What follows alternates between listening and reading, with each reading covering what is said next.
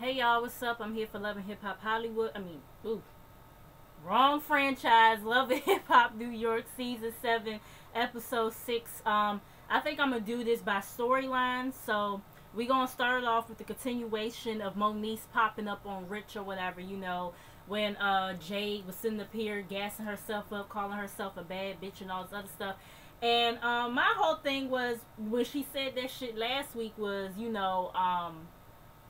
you act like as if this is like the first time Rich has heard that shit. You know what I'm saying? Like, if this is your way of trying to convince him why he should fight for you or whatever, girl, you doing a bad job of it, because he love bad bitches. That's his fucking problem. And yeah, he like the fuck, he got a fucking problem. He love bad bitches. That's his fucking problem. That used to be my song, y'all. But anyways, yeah, he love bad bitches. That's his fucking problem. So this shit is nothing new to him that you saying. You know what I'm saying? So when she said that last week, I was just like, girl, really? Like, this is the best you can come up with? But anyway, so, Moniece pops up, whatever. She's claiming that she has work in New York or whatever. And he called her like a week ago. And, Jade is like, this is the man that I'm supposed to marry and have kids with and all this other stuff. I'm like, girl, you act like, he ain't got other kids out there. Like, I mean, what the fuck? You know what I'm saying? Like, as if you was gonna be the first bitch to give him kids. Like, you know what I mean?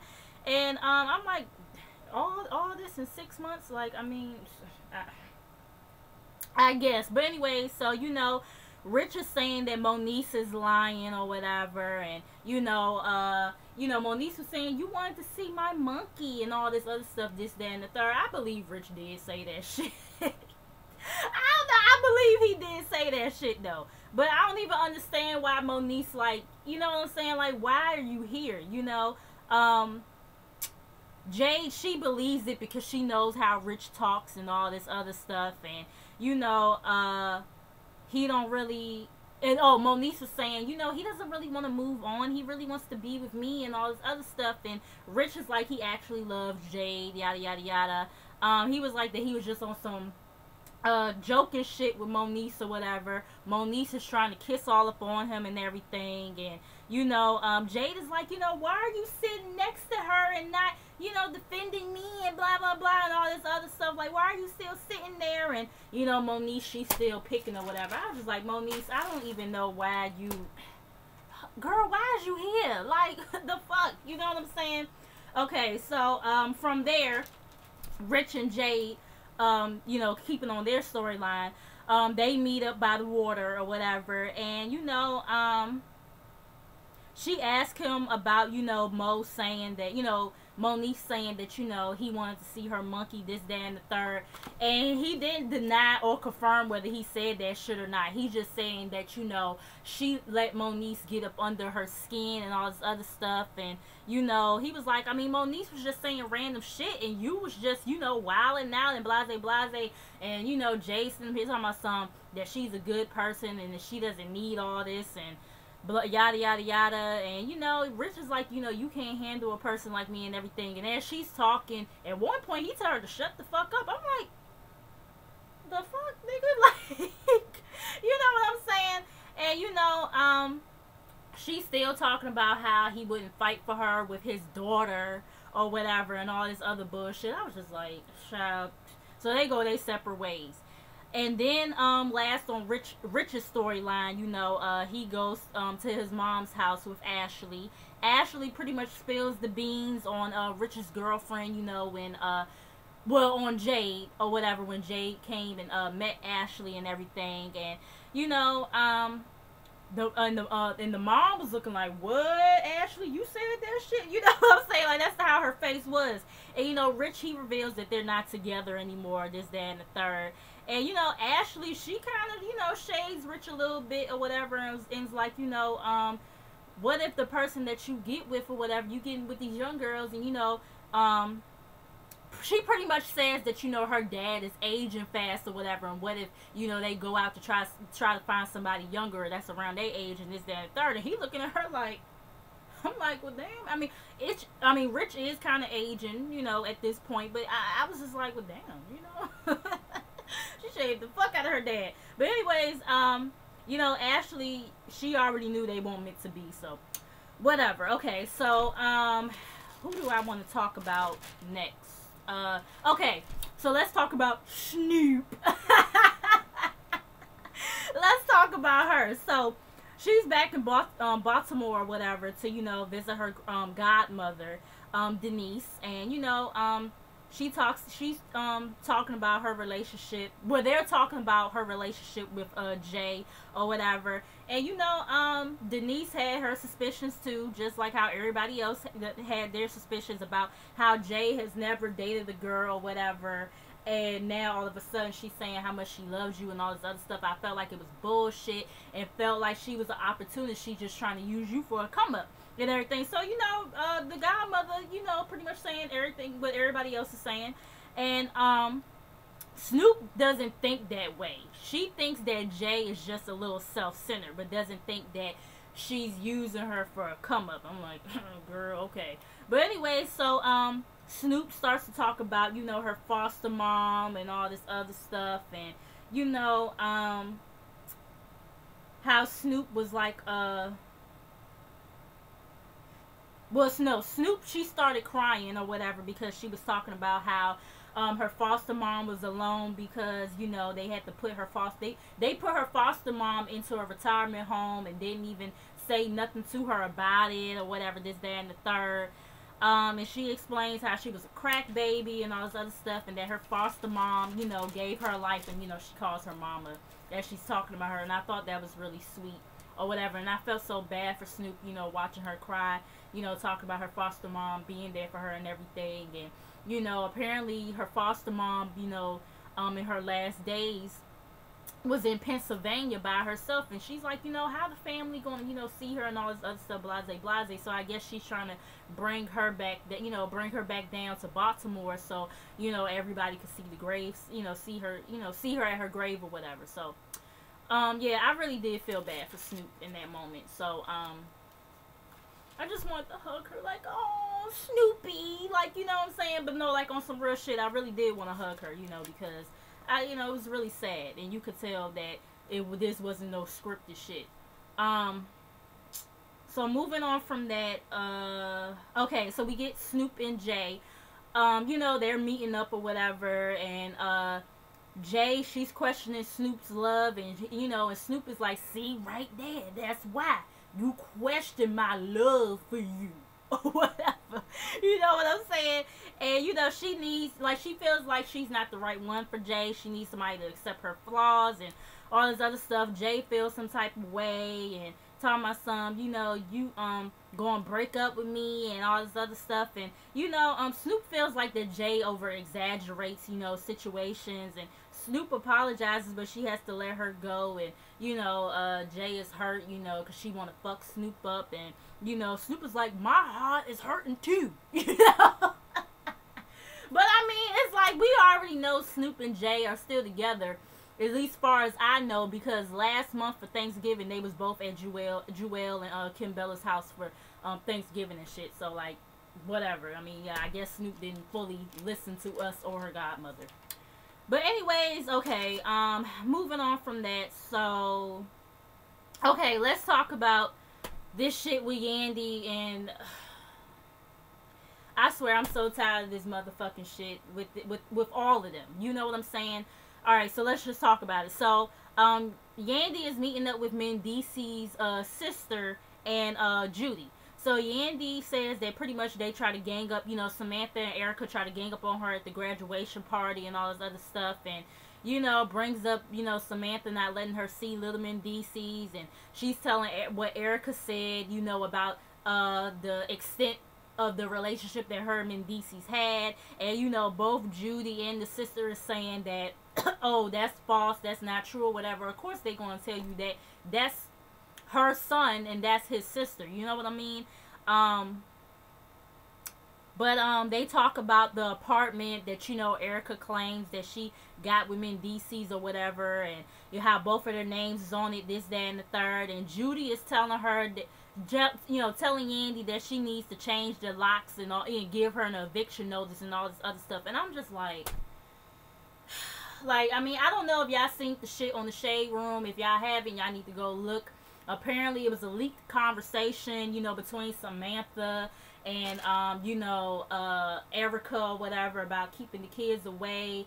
And, you know, blase, blase. But like I said before, this is why, and I keep on saying, I can never be on nobody's side 100% in this situation because they all are wrong. You know what I mean? You know, and then Kimbella, she want to jump in shit and everything, this, that, and third, going back and forth with Erica. And it's like, Kimbella, worry about your own shit. Your best friend can handle her own shit. You know what I'm saying? She a grown-ass woman, okay? You know, and it was so funny how, you know, Erica had put up the little picture when, you know, Kimbella got her ass whipped by Chrissy, and Kimbella was like, yes, I fight, honey, and all this other stuff. I said, no, bitch, she trying to remind you that your motherfucking ass can't fight, and you might want to shut the hell up. I was like, she'll sit her, Ken and Barbie face built ass down somewhere with this bullshit. But, yeah, so, where was I at? Okay, yeah, so, it's just a lot with them, and it's just like, I'm tired of this storyline. This whole shit is not fair to none of the kids at all. You feel what I'm saying? So, moving on from that, and this particular scene with Yandy and Erica happened towards the end of the episode. So, Erica, she's trying to get into her apartment or whatever, and, you know, she sees that she can't get in and sees this letter from Yandy or whatever telling, you know, Erica to come see her and everything. So, Erica, she gets in the car or whatever and calls Sam up and to tell Sam what Yandy did or whatever. And Sam is like, you know, go see that bitch and all this other stuff. And, you know, Erica was like, yeah, I'm going to go see her. I'm going to go see her and everything, this, that, and the third. And, she's like that Yandy's name is not on the lease or whatever. And, you know, Samantha tells her... Oh, I already said that. I'm sorry.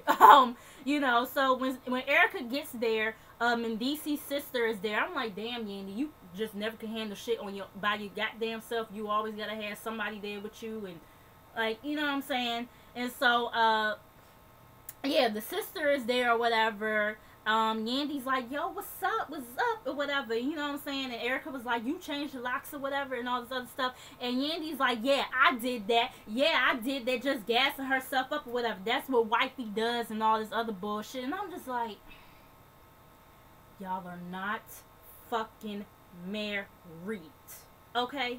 Y'all not fucking married. You know what I'm saying? And as far as I'm concerned, I feel like everybody else, both of y'all was slides.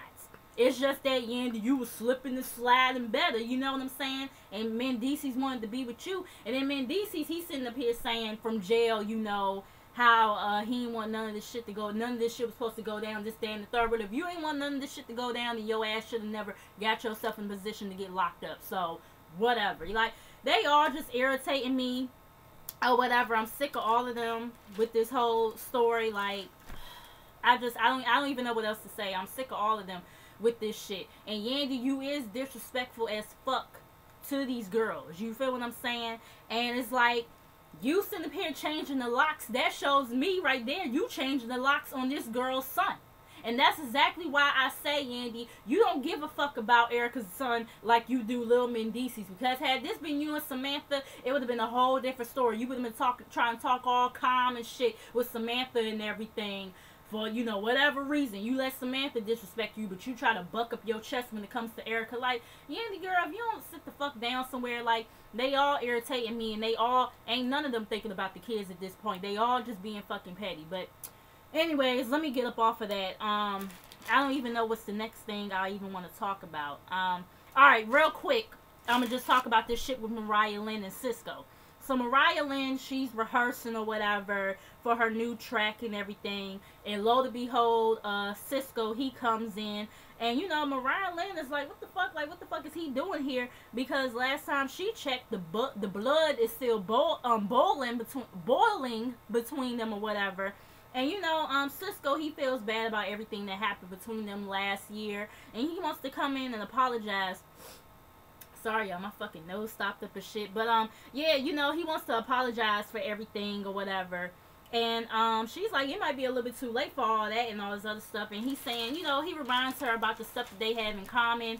And he talks to, you know, he talks to her about, you know, his mother having an aneurysm or whatever in her brain, and Mariah Lynn's mom does too, and you know, she sees the pain in him, and they both, you know, vibe off of that, and she, you know, she says that she's here for him and everything, and you know, they still want to do some records together, but they just gonna keep it strictly business. So alright, cool, whatever. Alright, now the last thing that we're gonna talk about is this shit with, you know, Bianca and all them. So, okay, so we get Bianca, Cardi, and Mariah. They're at the beach or whatever. You know, Cardi is telling them about the shit that happened with Asia and Swift and everything. Then they start talking, you know, Mariah starts to tell them about what happened at the Gwyneth Fest, and she mentions Sky's name or whatever. And Bianca like, why are you hanging with the ops and all this other stuff? And Mariah was like, you know, I'm neutral between y'all two and everything. And, you know, Bianca says that, you know, she has to get some renovations done to her house. So she's going to invite Drewski to her hotel room so she could bag him and all this other stuff. And Bianca, she's like, fuck his girlfriend, da-da-da, and everything. And Bianca was like, she's telling Mariah Lynn to tell Sky was really good and all this other stuff. I said, okay. So, moving on from that, okay, so we get Bianca and Drew. You know, she's at the hotel room. She's in lingerie or whatever. You know, he's at the door. She answers it and everything. And, you know, as soon as he sees her, he's like, I know it's a bad idea, but I'm just trying to stick to the business. Like, you know it's a bad idea. You see this girl in her fucking bra and panties, but you still gonna try to keep it on a business situation anyway. Like, are you just this fucking stupid, Drew? Are you this, like, this is why I'm gonna be single forever, because I can't, oh my god, I can't. Okay, so anyways, because these motherfuckers on this goddamn show, whether the shit is scripted or not, this is shit that you see motherfuckers do in real life, okay? Because niggas is just so fucking stupid. But anyway, so,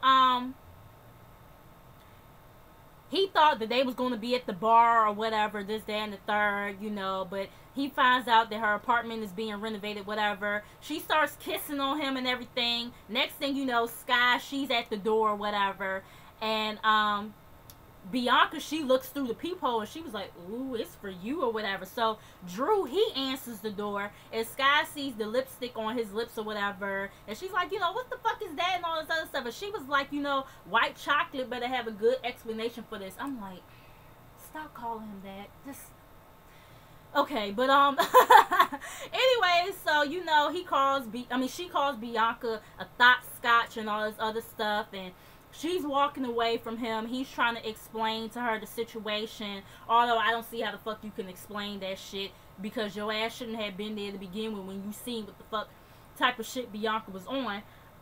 You know, he's like, I didn't kiss her or whatever. She kissed me and everything. And, you know, she's, you know, Sky's like, I'm a queen and I'm not competing with the hoe or whatever, but you are. You are, or whatever. And, oh shit. I completely skipped the conversation her and Mariah Lynn had. I'm sorry, y'all. Let's back it up a little bit. So, real quick, Sky and Mariah Lynn, they meet up before this shit even happened. And Mariah Lynn is pretty much telling Sky what Bianca's plan is or whatever, this, that, and the third. And, you know, Mariah Lynn is, you know, is pretty much saying that, you know, at the end of the day, you know, Sky needs to check Drew, because Drew is the one that's allowing this shit to go on and giving this shit attention, whatever. So, yeah, that pretty much was just a conversation between them before this whole shit at the hotel happened. I'm sorry, y'all, I completely forgot all about that damn. I skipped right over that damn scene in my notes. But anyway, so yeah, back at the hotel, whatever. So, she's saying that she's a queen and she's not going to compete with a hoe, but you are competing with her. You are competing with her. You feel what I'm saying? Because you're allowing yourself to. If you was really a queen, you would have walked the fuck away from this situation a long time ago. You would have been done with this situation when he tried to play your ass in the fucking park or whatever y'all was at last week, saying that you was a basketball being passed around. You know what I'm saying? So, the last thing or whatever, Bianca, she's, you know, performing or whatever. She's on stage performing and everything. And she was like, you know, Drewski hasn't hit her phone since the whole hotel situation went down or whatever. And she's not the type to chase after a guy. So if Drewski doesn't want all this to know where, I'm like, but you was chasing him. You were. But anyways, so Sky shows up outside of the you know, once the concert or whatever, you know, is over with and everything. And you know, Bianca's telling Sky she ain't gonna do shit or whatever, this, that, and the third. And you know, I mean, yeah, Sky ain't gonna do shit because she ain't about that life and everything, because yeah. But anyway, so Bianca claims she's gonna handle Mariah Lynn's snitching ass or whatever. And my whole thing is, I'm okay with Mariah Lynn telling Sky about the shit or whatever, because I feel like, you know, her and Sky, they are, you know, she considers Sky, you know, a friend and everything. And you know, they're trying to build, you know, a friendship or whatever. And I feel like, you know, if you're trying to build a friendship with somebody, keeping some shit from somebody like that, like, yeah, you know, that would be wrong. So I wasn't mad at Mariah Lynn. I don't know how y'all feel about shit, but I wasn't mad at Mariah Lynn for, you know, saying that, because earlier in the episode too, Mariah Lynn was like, right is right and wrong is wrong, and she would want somebody to tell her if, you know, somebody was plotting to take her mans or whatever, this, that, and the third. So I felt Mariah Lynn, you know what I'm saying? But anyway, so, you know, Sky is calling Bianca a bird or whatever, and then gonna throw a piece of bread at her. I'm just like, and Bianca calls her corny and all this other stuff, and she was like, you know, I don't want Drew and blah, blah, blah. And it's like, both of y'all birds at this point. Like, I mean, really, Sky? Like, first Mama D with, you know, first Mama D from Love and Hip Hop Atlanta, you know, laying the goddamn bird nest or whatever for Rashida's mama. And then your ass, you know, sitting up here throwing motherfucking bread and shit. It's like, I can't. Like, I really fucking cannot. But I'm trying to think, is there anything else I wanted to say before I end this video? No, that pretty much was it, y'all. Yeah, just the whole shit with Sky and Bianca is getting on my goddamn nerves, and definitely the shit with Yandy and the baby mamas and all that shit is getting on. That shit been past my fucking nerves or whatever, you know what I'm saying? But yeah, make sure you guys like, comment, and subscribe. Make sure you guys come back, and I will see you guys in the next video.